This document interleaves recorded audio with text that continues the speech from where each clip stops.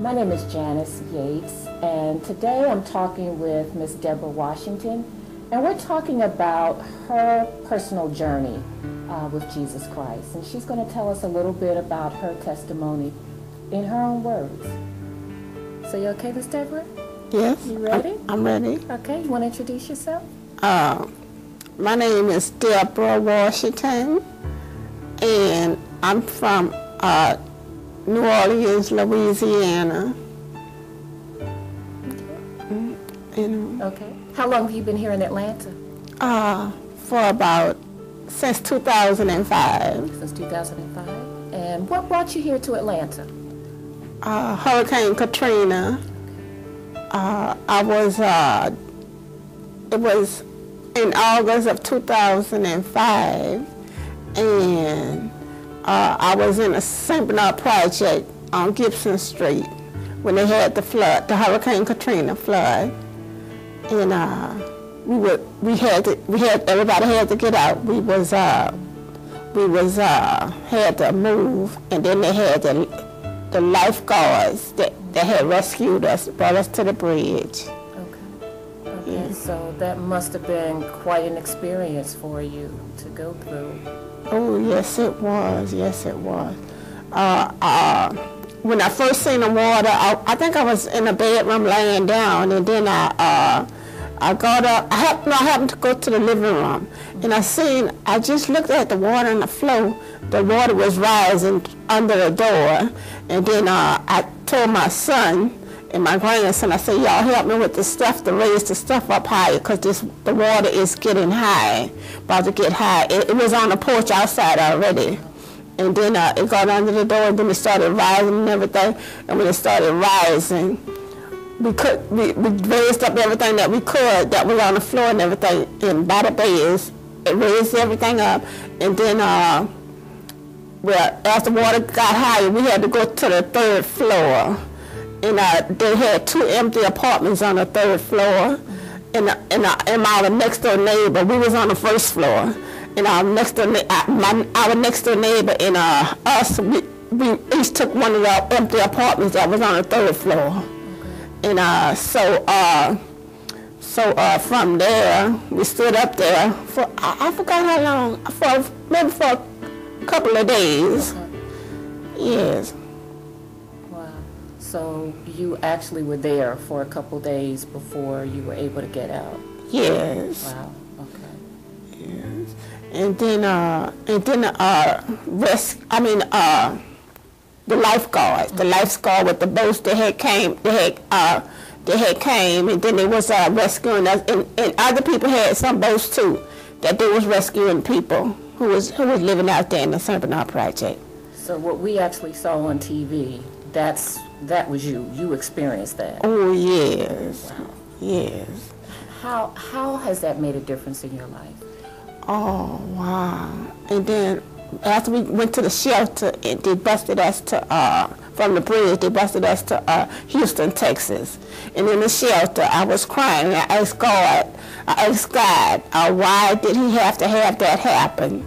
Why did He let that happen? And so I was just crying. And it was me, my oldest son, and my youngest son, Larry and Leonard, and their friend, and his little friend, my oldest son, little friend, and other people, and I asked God, why did He have to have that happen? And I was so scared. I didn't want to go back. I just didn't want to go back.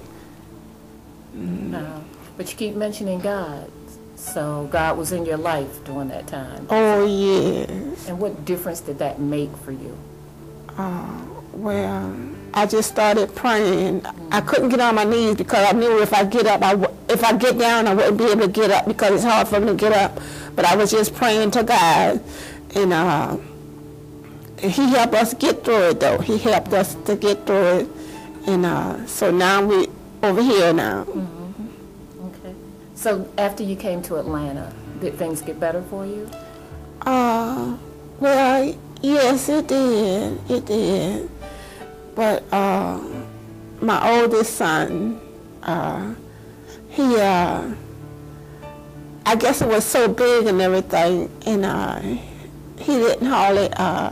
He was looking for work in Atlanta, and well, both of them was, but and he couldn't find work. My oldest son Larry and my youngest son Leonard, and but he went back. He had to go back. He went back to New Orleans. New Orleans. Yes, ma'am. Okay. Is he still there? Yes, he's still there. Is he doing well? Well, he's doing fine. He's doing fine. He's doing all right. Yes, ma'am. He has a job now, and yes, he's working now. He delivers furniture. Okay. Yes. Okay. And he was working in a hotel before Hurricane Katrina. Okay. He was working in a hotel. Okay. So since you've been here, how have things gotten better for you? How has God come to your rescue again? Well, I started going to church for Miss Lynn, my sister. Before she had passed away, she had invited me over to her church, but I didn't have the type of clothes. I told her I didn't have the type of clothes the tithes and offering at the time, but like she used to tell me, like everybody else say, come as you are. You don't have to tithes. If you don't have the tithes, you don't have to. Mm-hmm. But I started going to church, and my sister invited me to hers, and then so I really didn't go. And then I was invited again. Miss Lynn, who used to live upstairs from me, she invited me to BTL, Behold the Light Christian Ministries. And then ever since then, I started going to BTL, and then now I'm still continuing going to Behold the Light Christian Ministries. Wonderful. So let me ask you this, Miss Debra. What have you learned about yourself from this experience?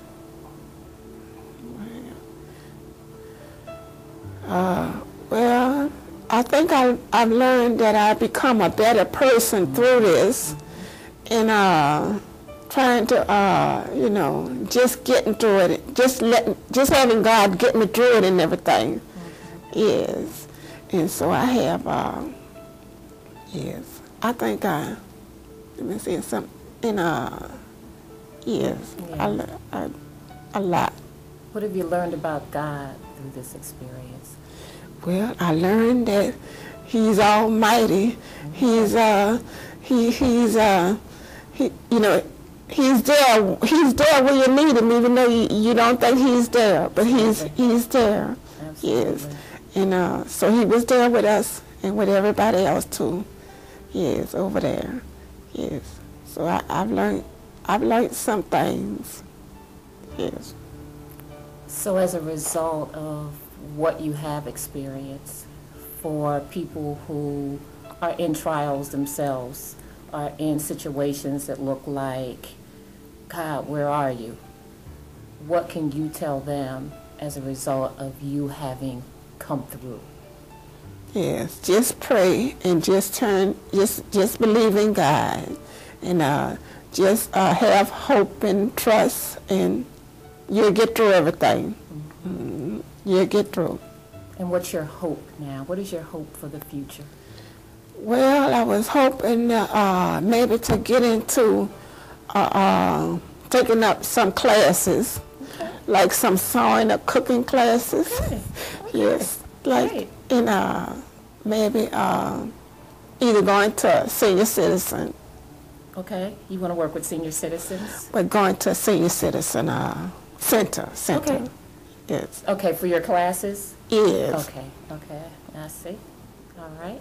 So is there anything else that you want to share before we wrap it up? Well, I'm just glad to be here. Thanks to God. Mm-hmm. And I'm just trying to do what I can. Mm-hmm. Yes. And yes. Just doing the best I can. Mm-hmm. Yeah, through God. Well, Your story and your testimony definitely is one of courage, of strength, of belief.